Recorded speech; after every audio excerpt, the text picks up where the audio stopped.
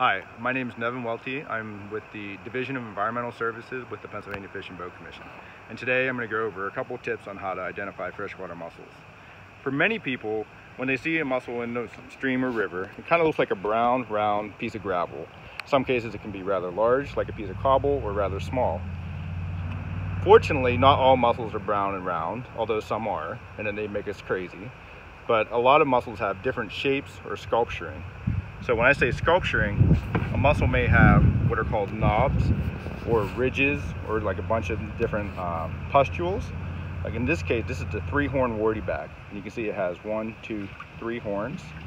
And they're almost not quite mirror images of each other. So that's one way to help key in on a mussel, is look for unique sculpturing or pustules. Other mussels have a unique shape. This, for example, is the rabbit's foot. So you might think, well, how is this a rabbit's foot? But if you're a hunter, or if you just enjoy walking in the snow, if you look at these shells as they lay down, they kind of look like a rabbit foot track. Other mussels have sculpturing like ridges.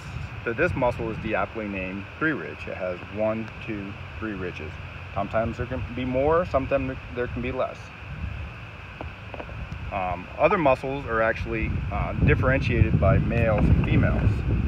So females will tend to be rounded on the posterior margin for brooding her glaucidia or her eggs, and males tend to be more pointed and narrow at the tip. So although these are the same species, they can look very, very different. Both of these animals here are fat muckets. Here on the Shenango River, we have about 24 species of mussels. The Shenango River is also pretty unique in that it has the most number of endangered species in Pennsylvania in one stream. There's 8 endangered species here. Other streams like French Creek have a lot of endangered species, but not quite as many. Broadly, the Ohio River has 54 species of mussels, including 10 species that are state or federally endangered currently. In the Delaware drainage, we have 1 species that's endangered, and about 12 other species that coexist with that species. In the Susquehanna, we have about 12 or 13 species. In the Potomac, we have 8 or 9.